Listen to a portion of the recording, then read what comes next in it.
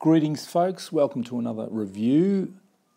This is an exciting new product from Sonic Model. This is the ZOHD Dart XL Extreme, which is a bigger version of the small Dart, which I've tried before. I'm a big fan of Sonic Model planes. They come up with unique designs, unique build methods, unique connection methods. I really like the nano talon and the plug-in wings.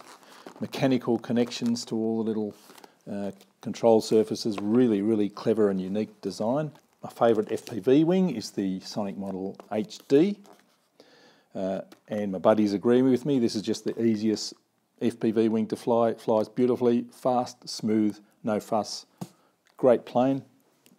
Is the mini version of it as well, which is a great fun little nipping around FPV wing.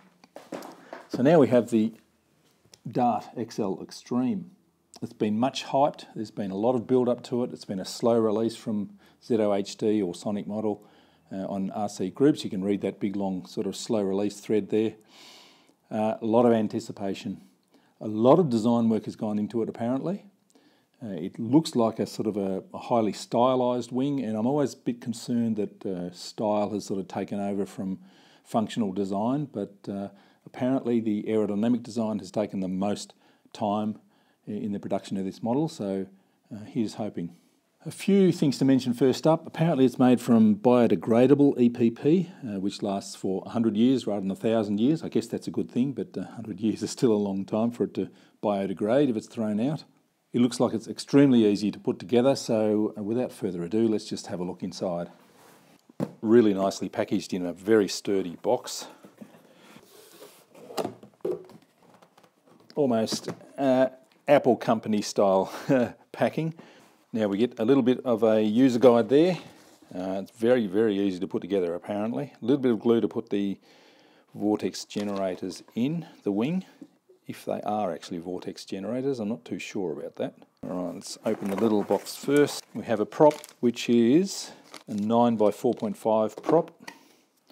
Little camera mounts, alternative camera mounts I guess, some double-sided Velcro, ZOHD sticker, inspiring the future, some plastic nuts and bolts and standoffs, that'll be for a flight control board I think, wing retaining bolts and little winglets or vortex generators, whatever they are. Central spar, looks like about a 8mm or so, tubular extruded carbon fibre. Is the rear canopy. Look at those big vent holes there for fantastic airflow across the ESC. That is proper design, that will flow beautifully. 30 amp ZOHD ESC, 2S to 4S. That is cable tied onto that little plywood support there. It's actually broken through, unfortunately.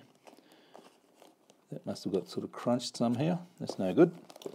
We have a little JST pigtail there and XT60 battery connection. We have 2 servo leads coming in from each side. That'll be for the elevons and FPV transmitter, radio transmitter as well, and it has electrical connections here. So there's no wires passing through, you click it in and the electrical connections will be made. Nice stuff, I like that, as long as they work okay. Opening the main canopy, we have a nice Velcro strap there, ply reinforcing on the base. Plenty of space up front for FPV cameras and lots of airflow coming in there. I'd be a bit concerned about moisture and sand and grass getting in there, but it does have a skid to keep the nose up off the ground, so that's nice design as well. Looking good so far. I'm very optimistic. Here we have the wings, the fins, and an ESC programming guide.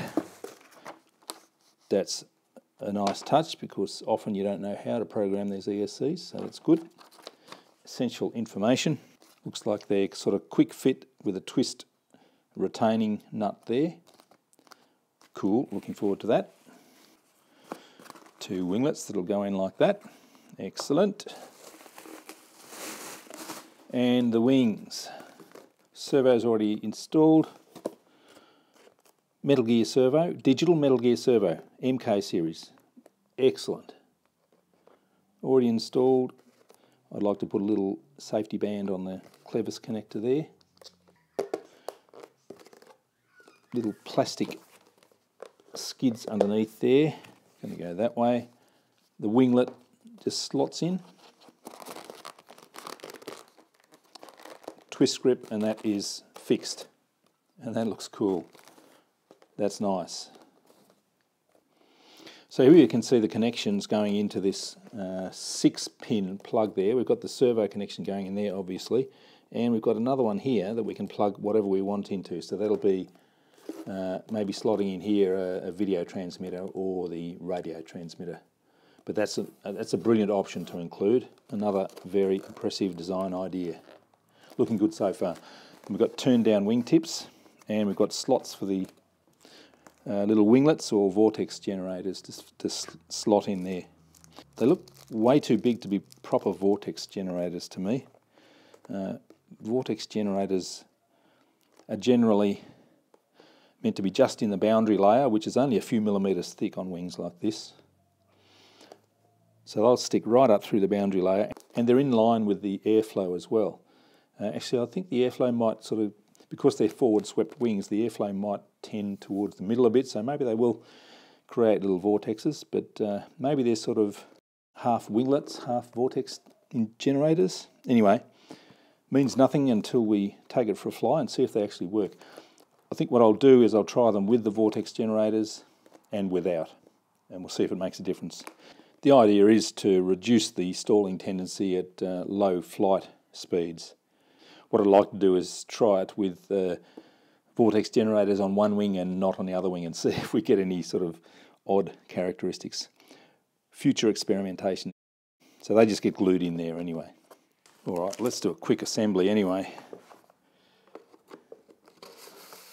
Spar slips in there. Slides through. Wings click in, or slot into place I should say, and we'll put the retaining screws in a minute. These little plastic extrusions here fit into the slot and provide a bit more stability down the back for the wing. That's looking good. Wing retaining bolts now go into the hole, go right through and snug the wings in nice and tight. This is excellent design. This is what I like about Sonic models and ZOHD. They think outside the square, come up with brilliant new ideas. I have had the Orbit wing, and that was a beautiful, easy wing to fly. It also had these sort of unique assembly ideas. I've since given that to a friend who was a total noob. He had flown fixed wing a little bit, but not much at all. First wing he's ever flown, just flew straight out of the box, no dramas at all. So once you've set that up, you've got two little screws that you screw in here to retain this back hatch. That's a little bit clunky, but easy to change to something else. But there we go. That's a hot looking wing, I have to say. My wife doesn't like the design so much, she thinks it looks like a shoebox, but we shall see. The proof is in the flying. Looks fine, but it has to fly well. And for me, it has to have no waggle and fly smooth without the need of a stabiliser. I think you need to start off with a stable platform, then add stabilisers if you want to. I tend to use flight control boards just for return to home and sort of altitude hold and loiter modes and things like that. I don't really use them for stabilisation. I think the model has to be stable to start off with.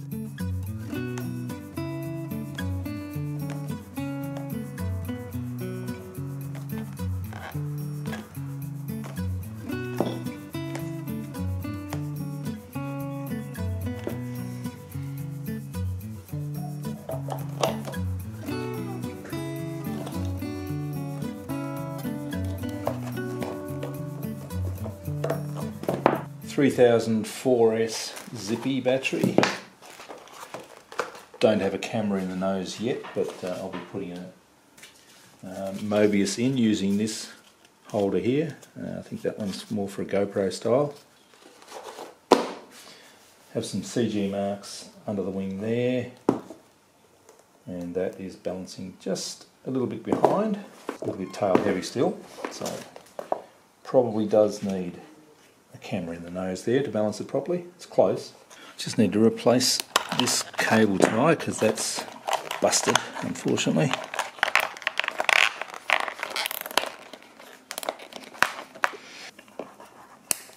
Okay, I put right into 1, left into 2, throttle into 3.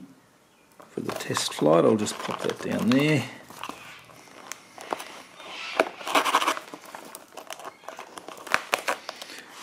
I'll just route my antennas out there for the moment. I'm going to run it with a current sensor. Of course, for a proper long range setup, you'd separate these things right out, but for a quick test flight, it's not going to matter. These screws just hold the rear hatch down. Not the best idea, I don't think, but that'll do the job. Here's my Mobius, and that will just fit in there perfectly. Designed for it. That's great. I'll secure that in somehow later on. Let's see how that balance goes anyway. So that's balancing pretty well perfectly on the CG now. I'll do a static current test, dynamically balance the prop as well.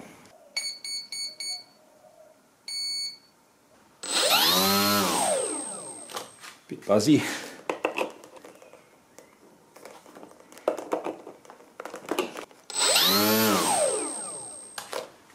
Still bad. Still feels the same. Might need some actual prop balancing.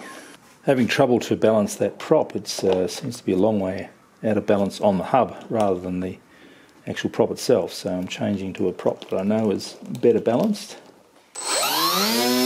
Oh yeah, that's much better. See if we can improve it a little bit.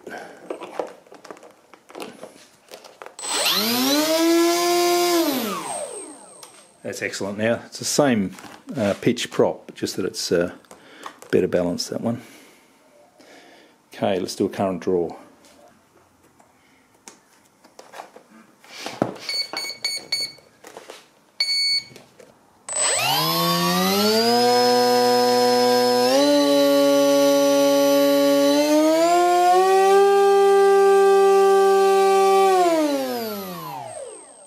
So that got up to 37 amps at maximum throttle. I'll try it again out in the field when I'm flying anyway with a current sensor. Alright, so stay tuned for the next video. It's a bit wet and drizzly at the moment, so I can't actually fly it, unfortunately, even though I'm busting. Looking good so far. Oh, actually, I'll measure the weight of it now. All set up. It's about 1,020 grams, just over a kilogram. Just feels right. Balanced on the CG marks. Got CG marks just there. Okay, now we're ready to fly, so stay tuned. I'll see you in the next video.